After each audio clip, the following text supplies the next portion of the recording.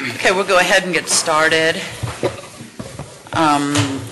We'll open the August 7th study session for the Littleton City Council. We have full attendance, and we are also honored to have our guest this evening from Lakewood, Mayor Bob Murphy, and City Manager Kathy Hutchinson. Gotcha. So thank you so much for coming, and we're really honored that you guys have taken the 30-mile trek from across town to get here. But to give us some insights into some of the things that you've done economic development-wise, certainly taking Villa Italia and doing what you've done there, and then I know got some stuff going on with the Federal Center, some challenges that you're working through and stuff. Would love to hear your story. We'll go ahead and turn it over to you, and then we will try to keep this. I think we're planning to start our regular meeting at 7:30, right? So we'll run, we could probably go to about 7:20. We want to make sure we have some time for questions and stuff too. It won't be that long. Okay. Yeah. Succinct, right? We may have a lot of questions, though. Sure. We are a curious lot. So I'll turn it over to you guys. Thank you. We'd like to start with a presentation showing you the history of Belmar, starting as Villa Italia, and Mayor Murphy's going to do that, and we have a PowerPoint presentation. And then Kathy will talk about the Fed Center and some of the things that are going on here as well. Sure.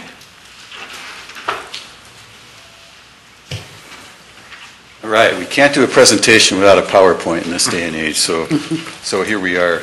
Well, thank you for the invitation. It really is an honor to be invited. We're very, very happy to be here. Belmar is a story, obviously, that we love to tell. At the end of the day, we were able to turn a regional mall, which had outlived its natural life cycle, into a new urbanist downtown in a city that never really had a downtown. And the story of how we did that is what I want to spend the next few minutes talking about. You know, it's hard to imagine this, but in the old days, and I'm talking even back in the 1920s and 1930s, this part of Lakewood was sort of a weekend retreat for wealthy Denver families. And in fact, Alameda Avenue was originally built as a sort of a boulevard to the foothills for weekend retreats. And that's why it's actually so wide. So Belmar was the name of a mansion that was located just west of Wadsworth in what's now Belmar Park. And it was the mansion of Mae Bonfils Stanton, Denver Post heiress, and it was built in 1930. That's where the name Belmar comes from. It was really a grand mansion. And for some reason, none of us fully understand, it was a requirement of her estate that it be torn down as part of the will. So in 1970, this beautiful, gorgeous building was unfortunately torn down. And that, again, is just west of Wadsworth, across from Villa. So Villa was built, Villa opened in 1966. And it was really quite a spectacular facility and quite a spectacular event. Opening weekend, 725,000 people came from 36 states to witness what was then the largest indoor air-conditioned shopping mall between Chicago and Los Angeles. Think about that. It was a little over 800,000 square feet at the time. And Villa was something, and this is important to remember as we go through the presentation, Villa was a great source of pride to the community, to the residents of Lakewood. It was a place where people got married. It was a place where people held their proms. It was a place, obviously, where seniors walked, as happens in virtually any indoor mall. Towards the end of that life cycle, unfortunately, we were saying they did everything at Villa except shop there. And that's when we knew we had to do something. So it was built by Jerry von Freilich, who he built malls really all over America, including Englewood, Boulder, Texas, and it was designed after the Galleria in Milan, Italy, and thus the fountains and sort of that Tuscan architecture. In 1983, things were going so well that it was expanded from about 800,000 square feet to 1.4 million square feet. Second level was added to much of it. And it continued to perform largest sales tax producer in the city of Lakewood. It peaked in about 1994 when it contributed about $3.1 million in sales tax to our coffers in Lakewood. That was a lot of money back then, a lot of money today. And then the downturn was rapid. It was fast. As I always say, time and freeways passed Villa by. There were new glittering malls, whether it's Cherry Creek, whether it's Flatirons, whether it was Park Meadows, and Villa, as happens with malls, particularly in first-tier suburbs like we all are, had outlived its life cycle. Stores became vacant, sales went down, there was some soil and groundwater contamination. I'm going to show you some of the, this is the glory days. This is what it looked like from the air, obviously. It's part of the so-called Tuscan architecture. So this is what it started to look like. Empty storefronts, declining sales tax revenue, increasing crime, whether it's graffiti or whether it's hooligans, to use an old word. So we had this sort of perfect storm of declining revenue and increased costs to police it. So it was not a good situation. I'll just say we looked at a lot of options on Villa Italia. We looked at turning a 2-movie theater thing into a 16-movie theater thing. You run into one of the things I learned during those days back in the 90s is that, well, two things. One is that anchors control traditional malls, right? If you're Foley's, if you're Penny's, if you're Nordstrom's, whatever you are, you control the mall. You pay virtually nothing in a lease, and the lease rates are paid by the smaller guys. So, and the second thing I learned was that when you talk about parking lots in malls, they build the cathedral for Easter Sunday, and Easter Sunday is a Christmas season. So anything that we were going to do to improve the mall that took away one parking space was vetoed by the anchors. We had no chance to go kind of that traditional route of trying to make the mall better. Bob, kind of helping us understand some of the evolution. When you say we took a look, The city. That's a very royal we. The city. Is it the city staff that initiated some of this analysis? City staff, city council, as well as the private sector, the movie theaters themselves. I mean, we had drawings. We had, we were going to put in a 16 theater complex with a 2-level parking garage, all that sort of thing. In retrospect, it's a good thing we didn't. So everybody became concerned. The community became concerned about Villa, and the question was, what are we going to do about it? And we let's just put it this way: our phone wasn't exactly ringing. There were not developers calling us, knocking on our door, proposing to do anything dramatic with Villa. The city of Lakewood did not have urban renewal powers. Do you guys have urban renewal? Okay. So we did not. So a campaign was launched in 1997. It was called the Save the Villa campaign. Unfortunately, we were reminded of that later. And the city voted in urban renewal powers in 1997. The other thing that they did, the other choice they had on that ballot was the makeup of the Urban Renewal Authority. We call it a reinvestment authority. The voters had a choice to appoint a separate board or to allow the existing city council to wear that second hat as Urban Renewal Authority, and the voters chose the latter option. So we sit also as the Urban Renewal Authority. Lo and behold, our phones started ringing. How about that? Once some of those tools were available, people became interested. Early on, a relationship was formed. An introduction was made between our then city manager, Mike Rock, and Mark Falcone from Continuum Partners. They like to tell the story today that the original concept of Villa was drawn on a cocktail napkin at their first lunch. They're both prone to hyperbole. I don't know if it's true or not, but they both had a lot of vision, and they both were in agreement about trying to create this again, this new urbanist vertical development in the suburbs. Well, vertical development means structured parking, and that means a whole lot of money. So we started the discussion, first of all, once the idea was hatched, we began talking to the community. And I know this is something that's of great concern to you. You can't do this unless the stakeholders, the residents, and business owners are engaged.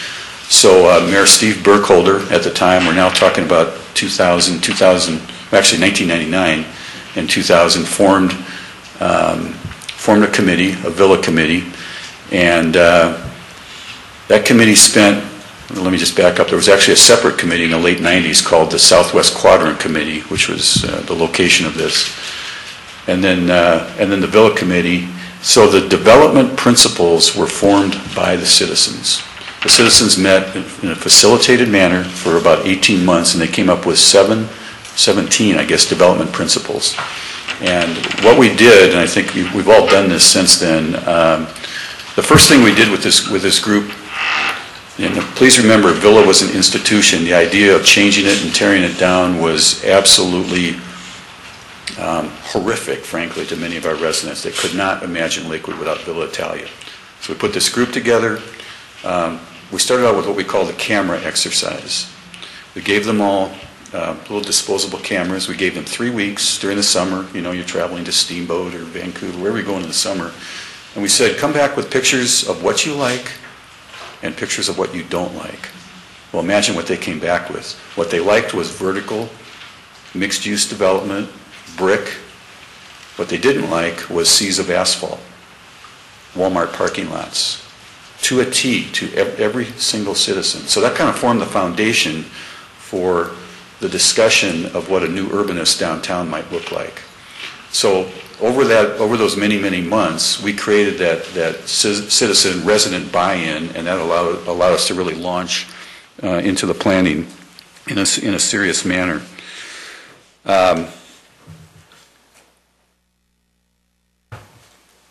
You have to have a good partner.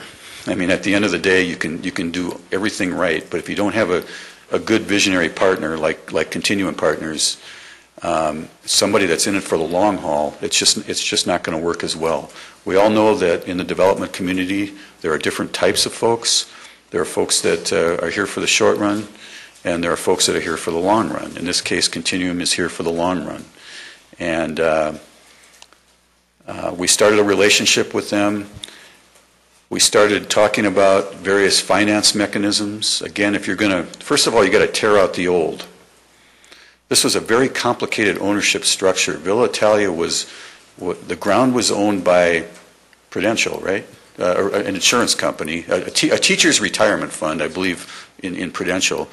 And the improvements were owned by, the ground was owned by Bonfils Stanton Foundation, and the improvements were owned by a teacher's retirement fund.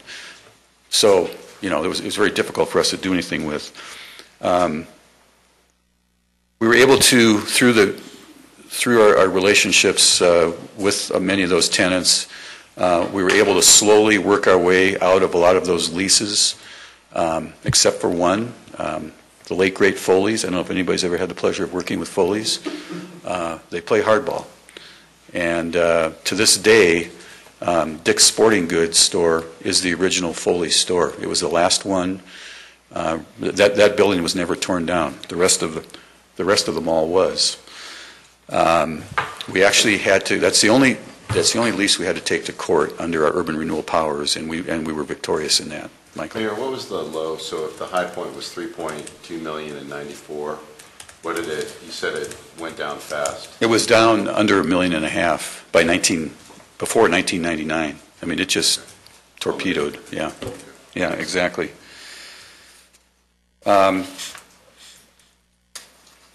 So we did go through an RFP process. Continuum was selected as the master developer, and we started forming the numerous entities that are required to do a development of this level of complexity.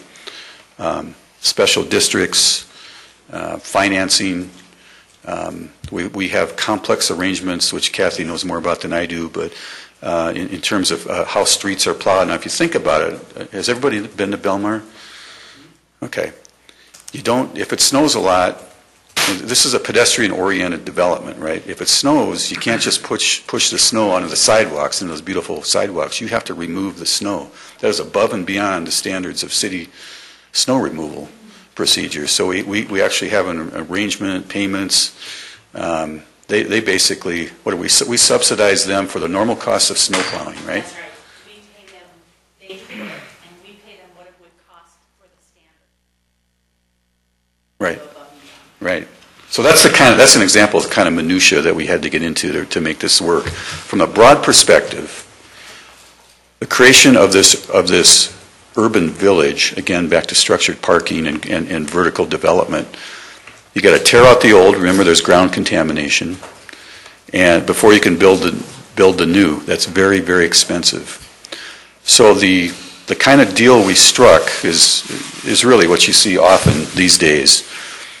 The cost of the initial improvements before the first store opened was $185 million to tear out the old infrastructure, to build the new grid street system, the vertical parking, which is very expensive.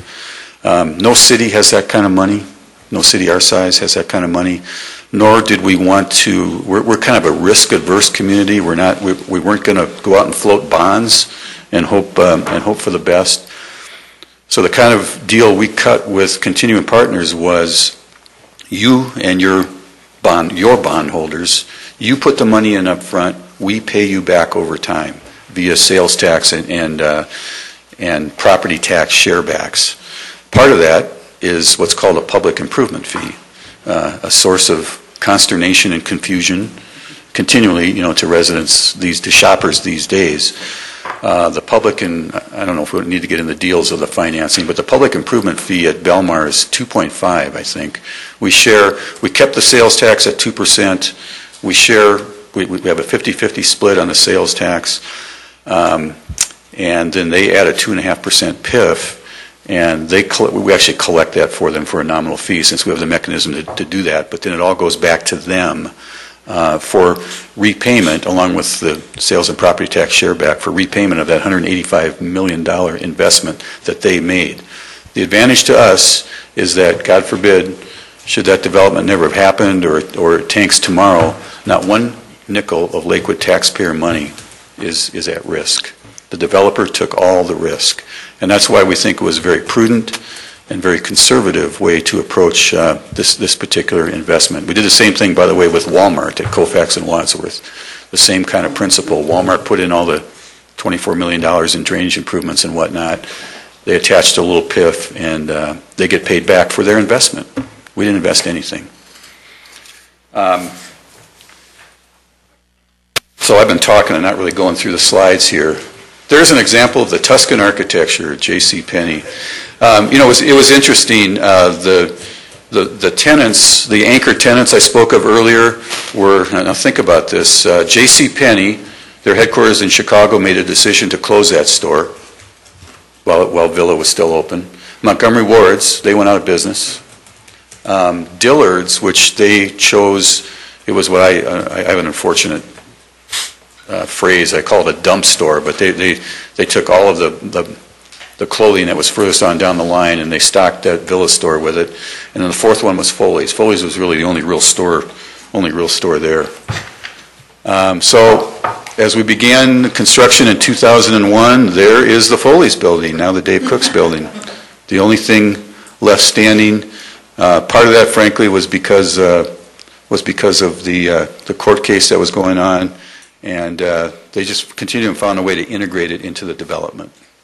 And it now, by the way, serves as a headquarters for the Integer Group up on the third floor. It's true mixed use. You've got the sporting goods retailer on the first two floors, and then the headquarters for Integer, a 400-employee marketing firm, is on the third floor. So the grid pattern starts to take shape. We are looking, I'm guessing, east. Are we looking east? Yeah, we're looking east with Alameda on the left there.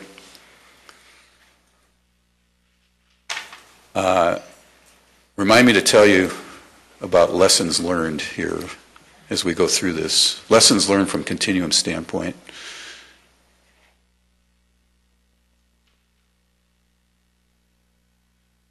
So this is an interesting story. There was, I don't know why this slide is in here. This is at the epicenter. This is at the epicenter of Belmar, and we actually had a little bit of consternation about how our community was going to react to a Victoria's Secret at the main corner of their gleaming new downtown. And fortunately, there was little or no reaction, but there was some. We all got a few emails about it. We've fortunately all moved past that. Residential above that? It is. It's residential above. In that case, I'm trying to remember. I have to confess I've never been in Victoria's Secret, so I don't know if that's a two-level store or not. Thank you. So yeah, there's 1 to 2 levels. It's classic retail on the ground floor, residential and or office on the top floor. What you have, if you've been out there, you have very narrow streets and very wide sidewalks. We wanted it to be pedestrian friendly. The streets are so narrow that people complain about it. We like that. They have to drive very, very slowly. They have to get out of their cars. One quick side story. We had a lot of surface parking spaces and we had a lot of vertical parking spaces. I think at the end of the day we could park as many as 9,000 cars there. But what were we going to do about parking on the street? You know, we wanted street parking to be very convenient. We wanted people to run in and get their cup of coffee, run in and do some quick shopping. We did not want the employees to come at 7:30 in the morning and take all the 250 street parking spaces. Well, how do you do that in a suburb that's never had a parking meter? We had a very long community conversation about paid parking. To this day, it's still I believe, the only paid parking in the city of Lakewood. And what we came up with was those blue kind of kiosks you now see everywhere. And even Cherry Creek went to that a few years back, Cherry Creek North. And, you know, people barked about it at first, but it absolutely served its purpose. People can come in, they can pay a quarter for 20 minutes, they can pay 75 cents for an hour, they can get their quick shopping done, and the employees do not hog the very important on-street parking spaces. So there's a look at the classic, you could look at the mixed use. Those are lofts. Those are for sale lofts primarily above. That's actually a stairway into one of the many parking garages. So this was interesting. There are now, let me get the figures.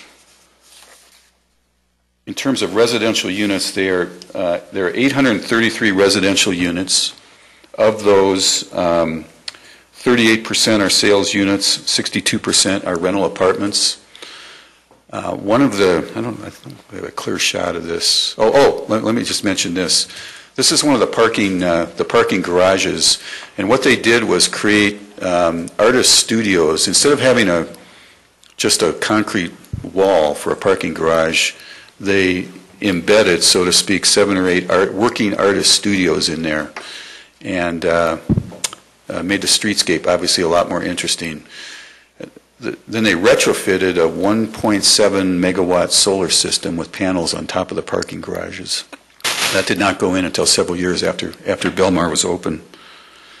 So one of the things that from a, we all think a lot about housing in our communities, more and more, particularly in our older communities. How do we, as we get older, and I can say that, empty nesters still living in the same house that I raised my kids in, how do I open up that house to help regenerate the community, open it up for sale to a new young family? Well, part of that decision is based on whether or not I have a desirable place to live in my own community. So Belmar built a lot of these urban row homes, four-level row homes, and we really had this vision of creating kind of a mini Lodo, right? Attracting the younger, hipper folks with a lot of discretionary income. And to some extent, we succeeded. But the first thing that happened was a lot of us, empty nesters, bought these 4-level row homes. It actually startled us a little bit. So much so that Belmar had to build more residential out of the chute than they originally planned. The demand was so great. Those folks are still living there. I mean, they're folks in their mid-60s, mid-70s. They're going up and down the stairs. They're very, very active seniors, and they absolutely love living there. So that was a market trend that we were not quite smart enough to predict, but it really worked out in our favor on a number of levels. So today, there's another parking garage with more solar panels on the top. This is sort of the central park, and those are directly kind of parallel with the park. Those are for sale units. The ones to the left are all rental units, and again, you can see the structured parking for those units in the background. All of them have structured parking available. This is one of the last ones. If you've been out there on the plaza where the skating rink is in the wintertime, the plaza lofts at Belmar Square, it's really the highest per square foot for sale. In fact, some of them on the top floor are $1 million units. And they're very, very much in demand.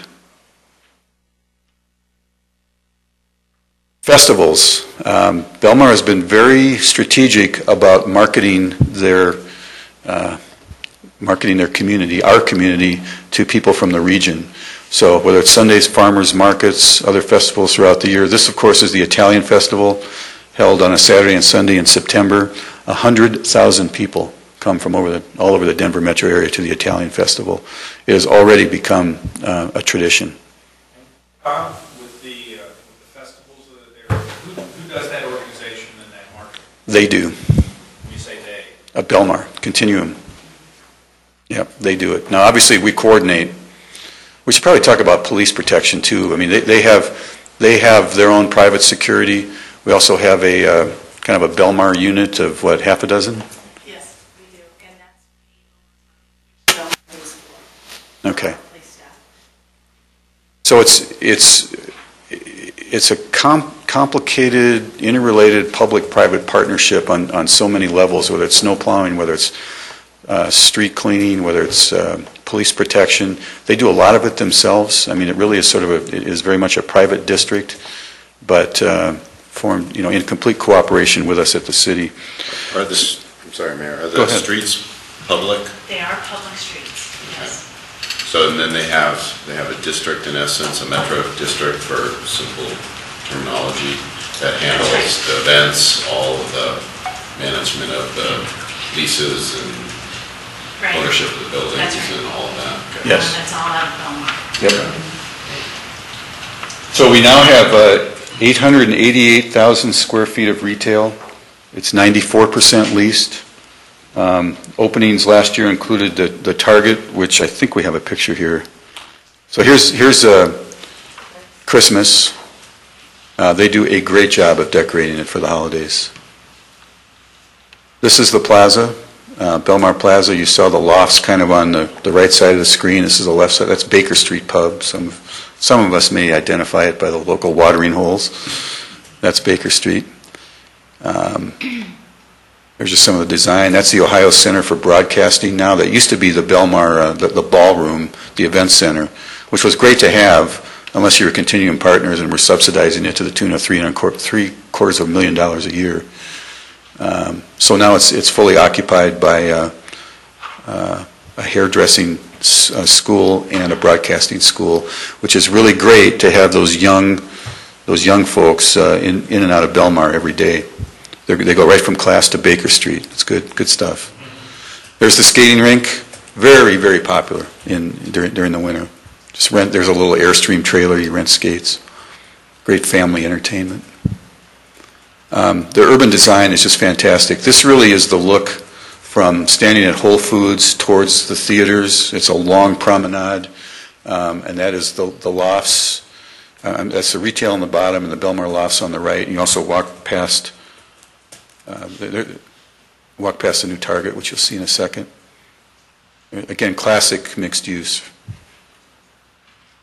So Target was one of the openings, along with Best Buy and Nordstrom's Rack in 2011. This was really a coup. So some people have asked the question of, I thought Belmar, why are these chains? Why are these national sort of big box people there? I thought it was going to be all boutique shops. And the answer is that you have to have the mix. You're not going to sustain yourself economically by having, Joann's Boutique. I hope there's no real Joann's Boutique, but you know what I mean. That people are going to come once a month to shop at Joann's. They're going to come twice a week to shop at Target. So you've got to have that balance. So we've got Target, we've got Nordstrom's Rack, we've got Best Buy, we've got Whole Foods, which some of us are in virtually every day. And that brings the traffic in, and then when they're done there, they go up and down the streets and shop at the smaller retail. That was a very conscious strategy. It took a little longer because of the economy than we hoped to get some of these guys in here, but it's been very, very successful since these stores have opened. This is an urban Target. A typical Target is a 13-acre site or thereabouts with that classic sea of asphalt. This is a 2-acre site, and the parking is underneath. So that's how you create kind of an urban Target on a suburban site. And again, really wildly successful. Not just the store itself, but in serving the goal of bringing folks in. Whoops. I have a question. Yeah. On the Target, with the cost of underground parking, who paid for that? Who owns that building? And I'm just surprised that they felt that would be economically feasible with the cost of. So Target actually owns that building and paid for the parking, so that's not a shared public expense or investment. What else is interesting is the Target actually, the parking's on the main level, so you have to go up a level. So the shopping's on the second level.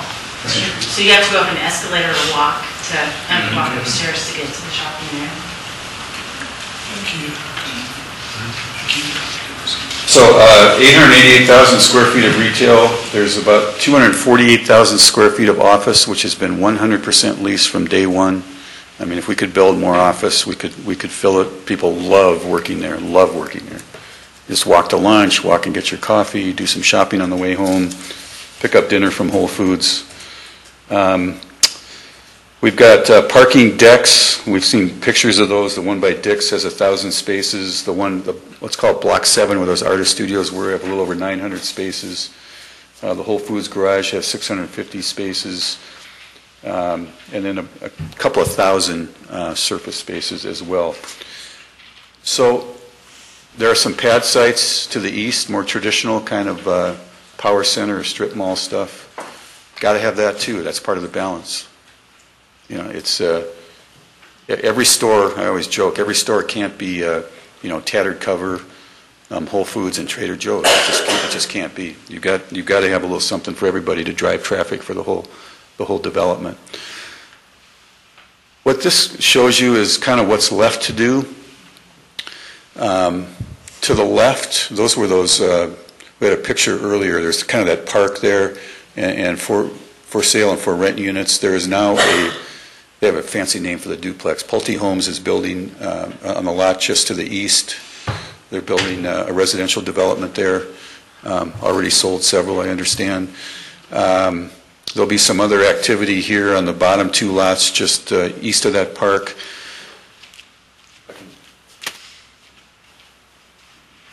That area right there will be developed someday with probably the same type of residential you see right next door to it, the lofts. So it continues to be a work in progress. And I think one of the most important lessons that we've learned through this is the need for flexibility in zoning and so forth. So it's great to start out with a master plan. And if you're going to stick to that master plan through hell and high water, you're going to fail. So you have to build in flexibility because markets change. The economy, God knows, changed in 2008 through 2011. If we had stuck to our original zoning, we wouldn't be as successful as we're going to be, as we are right now, excuse me. The thing about mixed use, why it works, is that if you think about it, you've got all these different segments. You've got the office segment, you've got the retail segment, you've got the for sale residential segment, the for rent residential segment, commercial, you name it, and each of those has a separate kind of life cycle. So if you're just a retail, i.e. Villa Italia, and the retail cycle goes down, you're dead in the water for a while. But if you've got these 4 or 5 or 6 different segments and they each have their individual peaks and valleys, they can last, they can sustain themselves if you've got each of those things working. And that's, that is really the power of mixed-use development. Now, it takes an economy of scale that this 104 acres can help produce, but you've got to have, again, that balance, a word I keep using. I think, lessons learned, let me talk about a few of those. One is the lesson we learned about putting all your money in one retail pot at Villa Italia. Retail is very, very fickle. It's more so now than it was in 1999. There are less and less great operators out there, so you've got to have everybody else in the mix, all the other segments in the mix. So a lesson learned from continuum standpoint when asked what they would do different. The answer I most frequently hear is they would not spend all of that $185 million up front. They would not build all the structured parking. That was a huge investment. So Continuum was the owner. They have done a lot of refinancing over the years, taken strategic opportunities to lower their interest rates. They also have taken on partners. They actually have a majority owner partner now. Continuum is no longer the majority owner. I don't know what their percentage is. It's less than 50, though. Just under 50? But they're still the managing. They're on-site managers still. Right. They would not have, again, built the cathedral for Easter Sunday right out of the chute with all of that structured parking. It's extraordinarily expensive. They would have phased it in. Have the revenue projections met what they had expected based upon the TIF and the sales tax share back? The answer to that is because of the economy, they haven't hit the height that they were hoping to. However, they're doing pretty well. So how's that for kind of a mushy answer? When Nordstrom Rack and Target came in and Best Buy, that really helped bolster the traffic, the foot traffic in the area. So that's really helped. So we cannot stress enough the importance of the relationship between the public sector and the private sector. We have a fantastic, trusting relationship with Continuum partners. We continue to work on code interpretation. We continue to modify the original development plan, the ODP, to adapt ourselves to current market situations. We work with them in trying to accommodate some key tenants, whether it's Best Buy, Nordstrom's, or a small tenant. We just work very, very well with them. You absolutely have to. And I'll close by making one statement that may surprise you a little bit, and it's I think one of the reasons that Belmar has been so successful. We did not go into this project to make money. We did not go into this to make money. That was not our goal. We went into this to stop the decay in the core of our community. When a mall starts going south, the prospect of a boarded up mall with a chain link fence around it is truly frightening. We're already seeing retail tenants leave in areas surrounding Villa Italia. We're seeing declining property values, not just at Villa Italia, but residential and commercial property around that. We simply could not let that continue. If we'd have gone into our original negotiations trying to make a ton of bucks on it, it wouldn't have worked. We knew that if we did it right, we would make money. I mean, that's the real moral of the story. And we do make some money, I don't know, $1 million or $2 million a year now. And that is as time goes by, going to be on a very steep upslope. We're going to make more and more money. As it turns out, we had a 20-year plan or 25-year plan of total revenue of perhaps $100 million out of Belmar. But boy, you got to be patient. You got to find the right partner. The area west of Wadsworth, how, that was... It was 48 acres of vacant land. Okay, and so, talk about how that... Sure, that was actually a similar process. There was a citizens committee. I happened to be on that committee in, I think, 1998. And boy, through the years, there had been a ton of proposals there. There was a fancy, city center plan and all these skyscrapers and stuff. That was never to be. There was a plan for some big box. Wasn't there a vote in the mid-90s? There was. The citizens voted down some plan that we had, right? So again, they didn't like what we were proposing, so we formed a citizen committee and worked with Opus, John Shaw, who some of you probably know. And what you have there now is something called Lakewood City Commons. And there's, a little more traditional retail there. There's a King Soopers, there's a Michael's, that cosmetic store, Ulta, that sort of thing. We made a deal with Opus that, our city, we needed a new city hall. We were spread out all over the city. We were renting space here, there, and everywhere. We had 1,000 employees at that time. And they saw the market potential of 1,000 employees shopping potentially every day. So part of our deal with them building Lakewood City Commons, part of the deal really, again, created by the buy-in of the citizens group, was that they built our city hall at cost. And I don't know how many square feet our city hall is, but we moved in. We built that for, I think, $29 million. We moved in hard goods, soft goods, construction, computers, you name it, for $207 a square foot in 2000. So that was a really good deal for the taxpayers. We stopped paying hundreds of thousands a year in office rent around the city, and that deal came around, was profitable for the citizens in really a quick amount of time. So that's how that happened. That was controversial, too. And part of that, good question, thank you. The Cultural Center, one of those development principles that the citizens were absolutely strident about was we have to have a cultural center. Arvada has one, for God's sakes. Lakewood needs to have one. So I listened to those conversations. That is the focus for arts and culture in the city of Lakewood. Yeah, Mayor, what is your life expectancy for this center? Whereas the shopping center maybe is 10 to 15 years before redevelopment. What are they projecting for this center? We don't have an end date. This is what flexibility is all about. This is what adapting to market conditions is all about. Spreading yourself out in terms of having all those segments. This is a place where people live. If you look around, and I don't want to mean to knock anybody, but let me just give you a separate example. Look at 29th Street in Boulder. Really cool retail development, but nobody lives there. So I think they're more susceptible to the swings in markets because of that.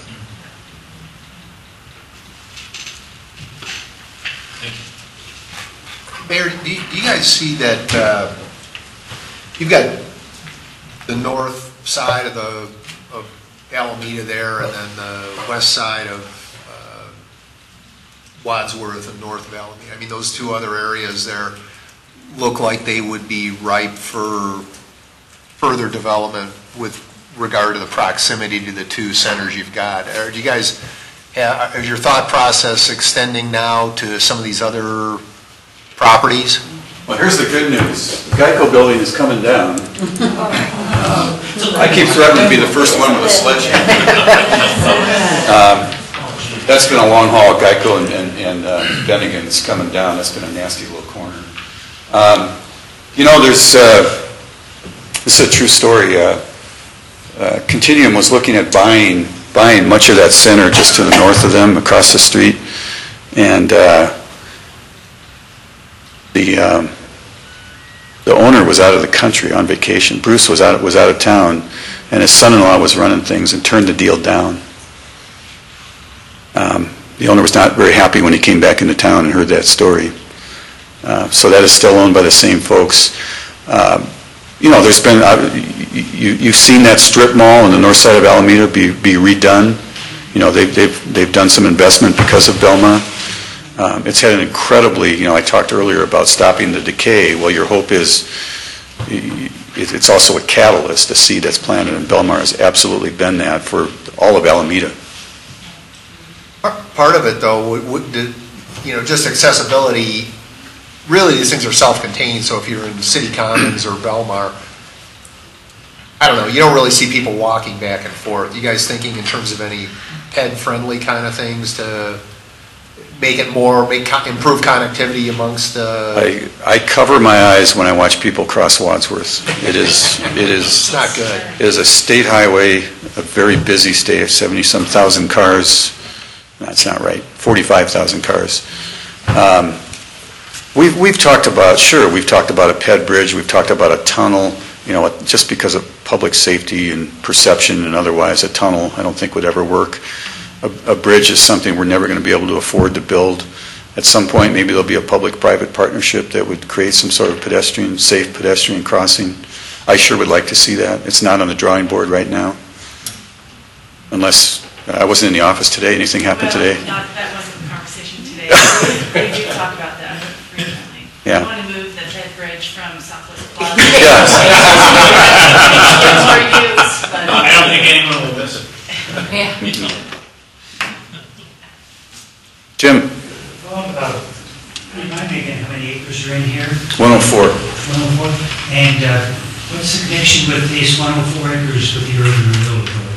It's an urban renewal project within the urban renewal area of Alameda. For the whole 104 acres? Yes. And I assume you heard me say, you got to have great flexibility. You also got to have a very fast reaction time to proposals that would come in and would change something that you might have had in your original master plan is going to change. Yeah, and that's where that great relationship between the public and private sector is absolutely essential. There's a bond of trust between the two entities that cannot be overstated. So when they come in and talk to us about changing market conditions and the need to adapt the ODP, hey, they know more about this than we do. We respect their opinion, and we work with them as closely as we can. And to that point, it's also important that the staff, the planning staff and all of the employees also understand the importance of being nimble and accommodating the vision here. And sometimes that's tough when people have a black and white book, how you do things, and this is different. And that took a real shift, a real cultural shift in our organization, but it worked. So this is not, Kathy's heard me say this 100 times, this is not about planners having checklists, this is about planners having vision and being flexible. This is different, and you have to have different standards. With everything you've talked about, you started with talking about how the Urban Renewal Authority was voted on to be the council. Yep. And now closing that loop, what difference did that make in that kind of flexibility in those decisions? Did it make a positive impact on your ability to do all that? Absolutely. I don't have to tell you guys, you understand the big picture. You're doing this every week, every day. I think if it were a separate urban renewal board that convened a couple of times a year, I think it would be more difficult for them to get the big picture, to understand the continuity, and to understand our vision of where we're trying to be 15, 25, or 50 years from now. I think it was a critical decision by the electorate. And I didn't really understand how important it was at the time. I do more so now, I think. It's an interesting phrase, and it really sort of has a lot of dimensions to it, but planners having vision, not checklists. Instilling that kind of a culture in a municipal environment is not, without its own challenges. Can you talk a little bit about how you worked through that process? I mean, any large organization, you guys have 1,000 employees, you know, and I don't know how many are in the planning side of the operation, but you understand, we all understand there's a way of doing things get done a certain way, so if you want to go in a different direction, how did you guys approach that issue? I'll let Kathy take most of that. You know, I spent 6 years on the Planning Commission. Planning is something that is in my heart. I want planners to succeed, but it is a challenge, man. It is a challenge. We have about probably 40 people in our planning department, and that many or more in the Public Works Department, which both have an important role in this kind of development. And it's really about spending time with staff so they understand the vision. So they're a part of understanding what the vision is for the development, not just what do you need to do and here's your job and you take care of this. It's spending the time that you need to let everyone have a chance to look at what this can be at the end. And it works very well when you take it step by step and do it slowly and have conversations and have people help each other understand how do we get there? And you tell us, how do we get there? How do we become nimble? How do we understand the differences and the nuances to this type of development as opposed to some more regular, ordinary development like a strip mall or something? And it does take time, and you're always going to have that pushback. But if you just keep cultivating that and really recognizing the ingenuity that they would come up with, it worked. And we have a group of employees who are really proud of Belmar. And that's really cool, and I'm proud to say that. Even our engineers got it. And they tend, and God bless them, but they tend to be pretty black and white. And they understood the importance of the flexibility and the vision of this project. So, having said that, we have 44 more square miles in the city of Lakewood, and lots more development. And, you know, sometimes it's a challenge to have planners sort of be flexible, right? yeah, sure it is. It really is. Kathy, along those same lines, how does the fire district react to the narrow streets that Belmar has? They were a part of the conversation as well, and that's really the secret, is you bring everyone in at the beginning so they understand what their challenges are going to be, and they appreciate this project as well. And West Metro is our fire district. Yeah, so, you know, we've got a good partnership with them. Mayor, one of the things you mentioned is Continuum was very important as a partner, so maybe you could cover a little bit about how they ended up being chosen, who does the recruiting of retailers, and how has that happened, as well as folks that might be separate business owners or property owners within the complex, and how does that work? And you mentioned a little bit about Victoria's Secrets being on the corner, knowing there might be some sensitivity to certain retailers versus others that's across the community. How did that get dealt with? Okay.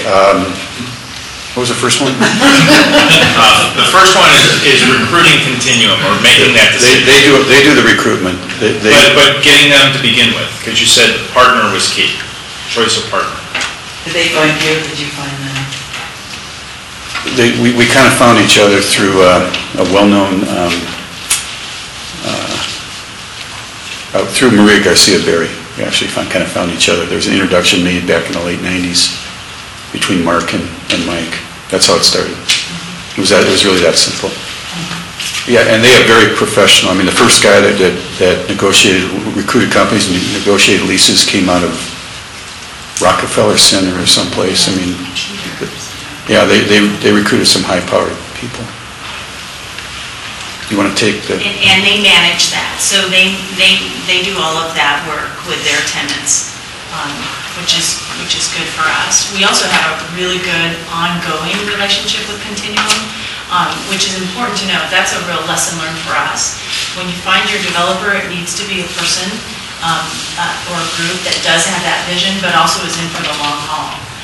They're still with us, and as you see, it's only 2/3 done, And they've changed their model as time has gone on. So he's a good guy, and he's a big thinker, and he's made relationships. This is another piece tying this back. He's made significant relationships with our planning staff to help them understand the vision.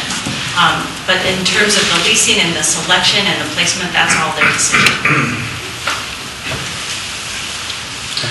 Mayor, concerning your comp plan, how did the comp plan address this redevelopment? Did the comp plan have to be changed? No, we did. The comp plan was written in 1987, and we did this under that old comp plan. We have a new one as of 2003. Comp plans are not blueprints, they're guidelines. So hopefully there's enough flexibility within the comprehensive plan to allow something like this. And again, I keep going back to the fact that this was a real culture change for our community, a real culture change.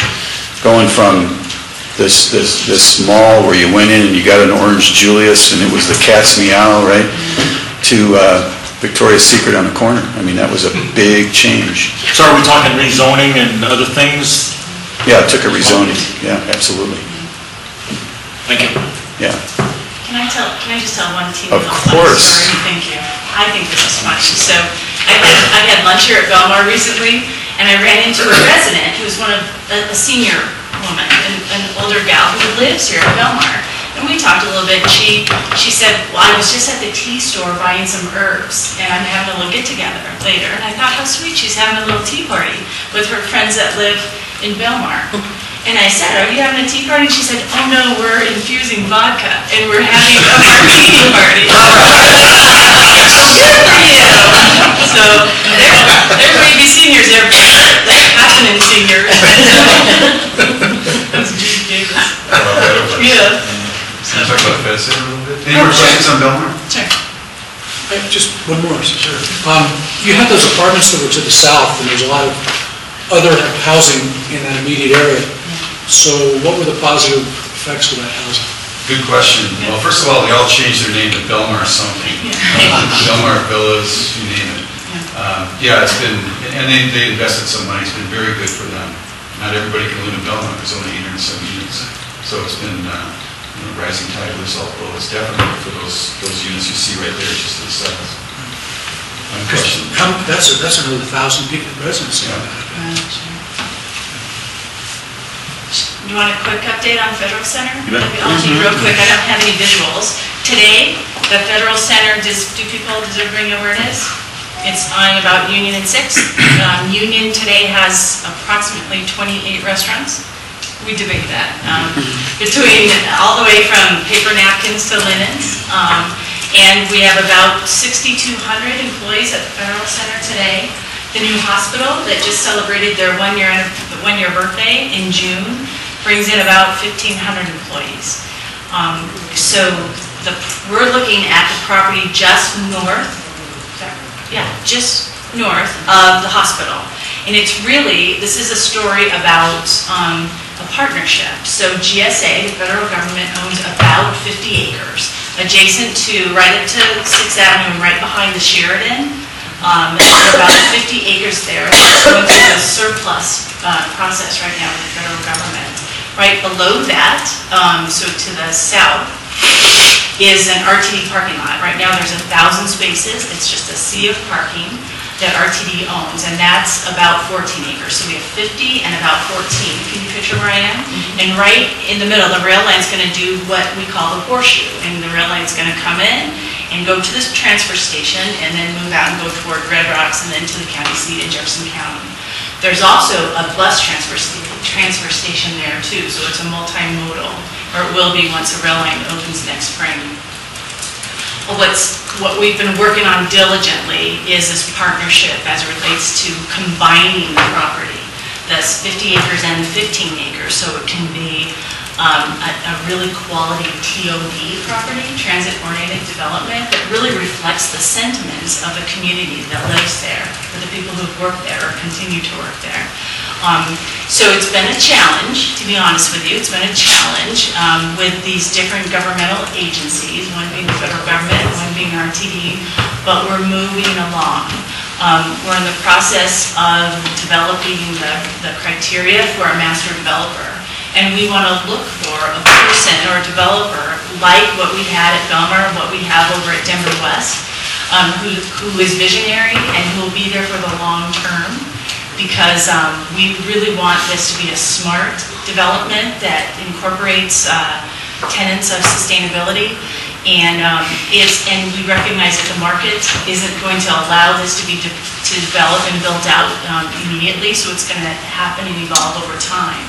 So we really want to find a good developer who can help incorporate this vision.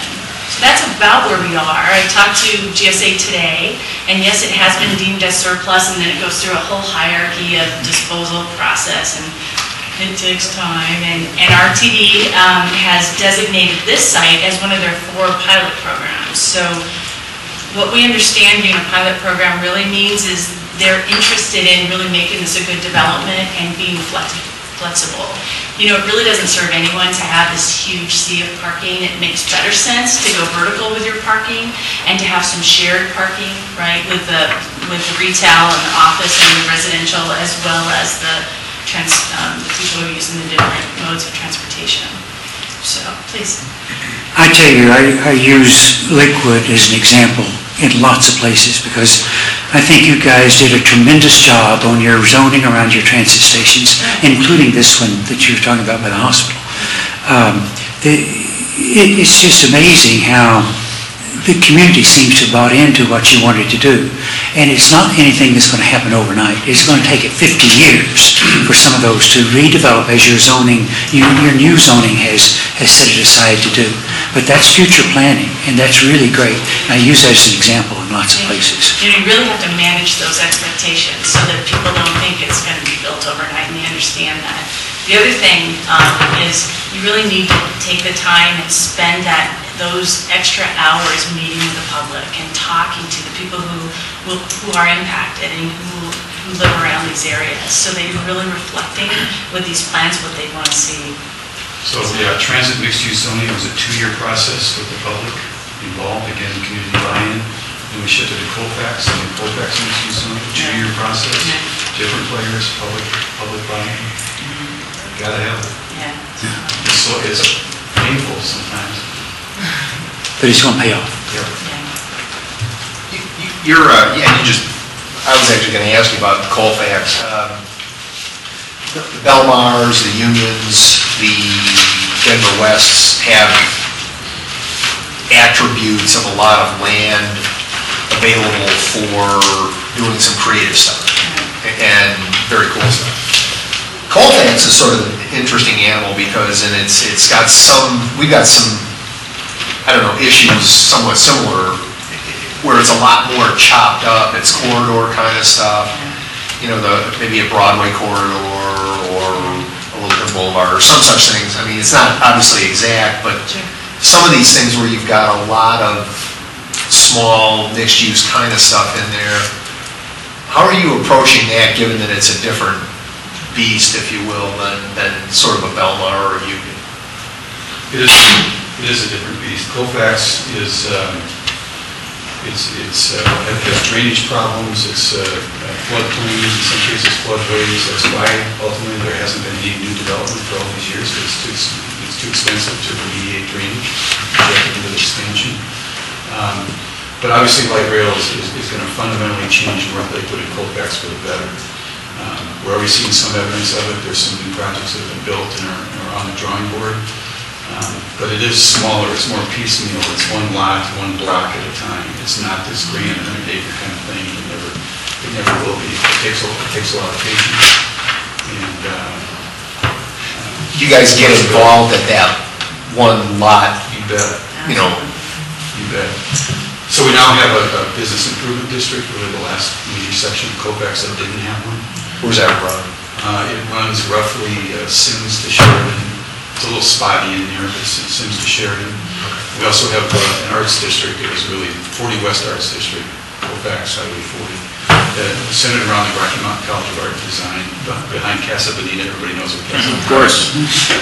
It was on the track for the Colfax. Right, exactly. Yeah. So, yeah, there's a lot of good things happening, but it's not going to be, you're not going to scrape it and build something new. We have the wonderful advantage of you guys have rail here. It's a once in a lifetime $700 million public infrastructure investment that's going to be capital. On the onesie-twosie kinds of things, do you guys go for any sort of, quote-unquote, you said you have a bid involved, but do you have any sort of tax increment financing or incentives for people to do things? Share bags? It is an urban renewal district. So you can do some of the same kind of stuff. And indeed, the Walmart at Colfax and Wadsworth is an urban renewal project. And as I always say, try putting the words urban renewal and Walmart in the same sentence in the year 2001 is a challenge, but it worked. Well, thank you all. We're pretty envious of you guys too. You have a great downtown. Oh my gosh, yes. We love it. I come here for your sugar, for your. Oh, Lola's sugar rush. Well, thank you. We know how to get to Kathy's sweet too. Yeah, it's terrible. Thank you so much for sharing, really.